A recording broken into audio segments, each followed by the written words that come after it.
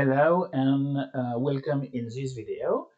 This is not a typical exercise of mathematics. This is a nice trick to know. This is how to calculate the square of a number, and this is a two-digit number. For example, what is 74 squared?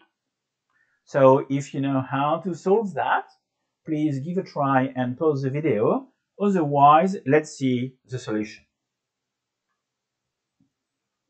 So if you want to calculate the square of a two-digit number, so there is a method.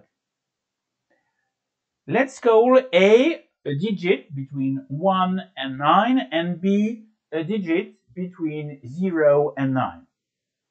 So this number AB, you want to calculate the square. Okay, so remember the remarkable identity. This is A plus B squared. This is A squared plus 2 times A times B plus B squared. This is a soft reminder. You can divide now AB squared in three groups. Group number 1, this is A squared. Group number 2, this is 2 times A times B. And group number 3, this is B squared. So this is the beginning of the method. Let's apply this now. So what is the result of 22 squared? So we need to divide into three groups. A squared, 2 times A times B, and B squared. So this is 2 squared for group number 1, 2 times 2 times 2 for group number 2, and 2 squared for group number 3. So if you calculate, the answer is 484. Well, nice. So let's take another example. And if you want to calculate, for example, 41 squared. So you use the same method. And this is 4 squared, 2 times 4 times 1. And this is 1 squared. And you end up with 16. 2 times 4 times 1, this is 8. And 1 squared, this is 1. A two-digit number can be part of the group number 1. Group number 1 is the only place where you can end up with a 2 or 3 digit number. So now let's calculate 14 squared. You use the same method and you end up with 1 squared group number 1, 2 times 1 times 4 group number 2, and 4 squared group number 3. If you calculate, you obtain 1, 8, and 16. And remember what I said? I said you can end up with a two-digit number only with group number 1. In this case, we've got a two-digit number in group number 3. So you need to modify this. To modify, you keep 6, and this one goes to group number 2. So you end up with 1, 8, plus 1. This one is coming from group number 2, and 6.